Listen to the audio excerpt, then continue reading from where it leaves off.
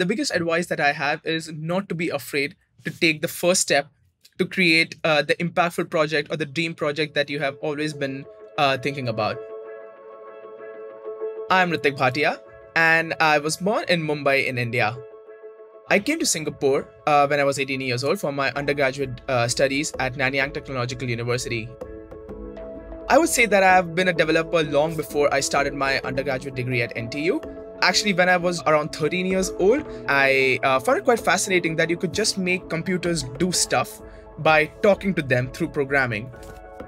During my university, I was actively involved with the Google Developer Student Clubs as well, so that I could polish my skills in data structures, algorithms, programming in general. There's usually a very steep learning curve. Every language will have new syntax or a new way to code stuff out. You have to develop this skill of going to the internet and trying to find the perfect answers to what you're trying to look out for. My experience with Solution Challenge was really interesting and exciting. I have always wanted to use my skills and technology to create something that would be impactful for the human world.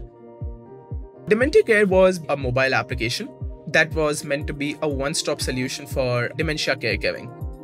The major motivator for us for building this application was the fact that we had a couple of personal relations suffering from dementia, and we knew firsthand regarding the pains of dementia caregiving.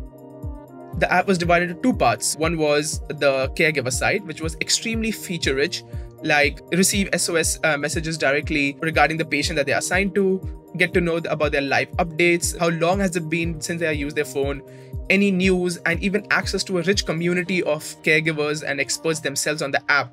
We also had an automated chatbot that could answer some of the most commonly asked questions.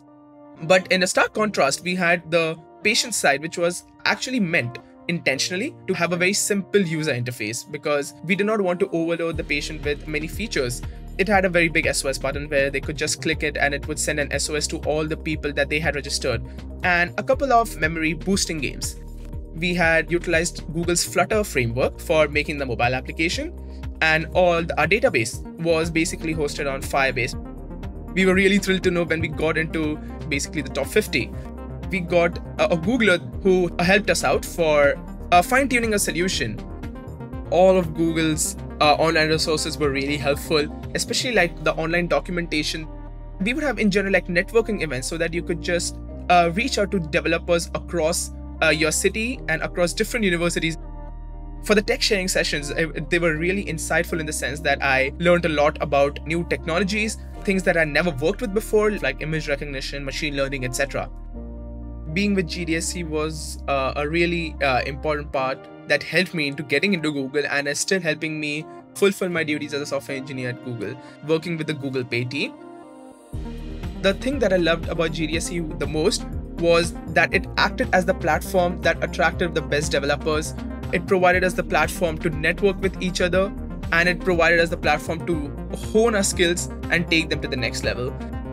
Once you get into the mood of learning about the different technologies, the internet is like a wonderful place. It has an entire community of people who are willing to help you at every step along the way. Take the first step and get into the development zone.